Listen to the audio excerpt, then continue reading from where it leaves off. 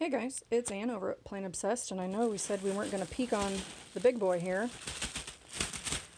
but I can't help it. I gotta check. I gotta look. I gotta know what's going on. Looks like they're having fun with the bubbles.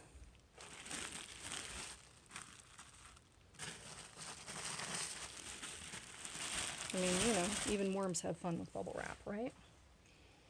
Looks like they're continuing to make some very pretty castings. Look at that.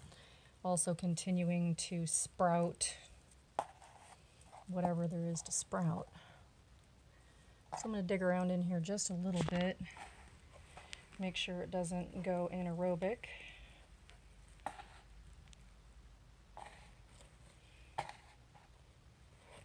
Seems like I still have a really good population of happy, healthy worms.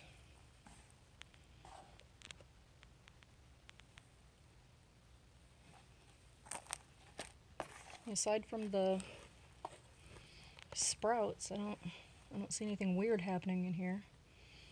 Not that sprouts are weird, but I don't see anything abnormal or anything I wouldn't want to see.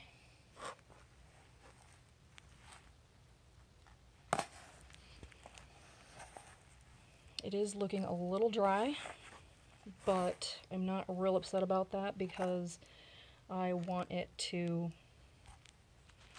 finish up, and I also don't want it to be horrible. So, look who I found. Whoops, had a little non-focus there for a second. Found Stubby. Hi, Stubby. So, he's like, Mom, you said you were going to leave us alone. Yeah, I know, but I'm a mom, and I have to. That's what I do. Check over here a little bit.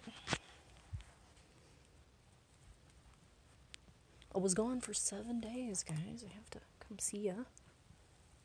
See the babies. But it looks like everything's getting digested. Not really a worm ball, but a good amount of worms all in one place.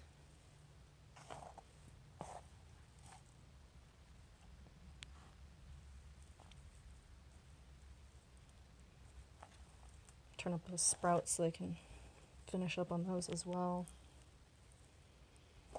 Got my new computer in the mail, so I won't be doing the Blair Witch Project videos anymore. But that seems like they've got good enough air and they're doing their thing. So I will just cover them up with their bubble wrap, and next weekend they can flip out. Alright, there we go. That's it for the big boy bin today. Just a real quick peek because I couldn't help it. Thanks for hanging out with me and my worms, and everybody have a good night.